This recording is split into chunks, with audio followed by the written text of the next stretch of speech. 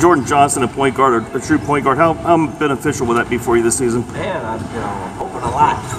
There's a lot to be expected from Jordan, but again, he's only because he's done it already. He's proven it already. He's number 2 in the United States in assists, over 8 assists a game. So we know what he's capable of. So that's why we brought him. We brought him here to help us, be a true point, establish some leadership and from that position.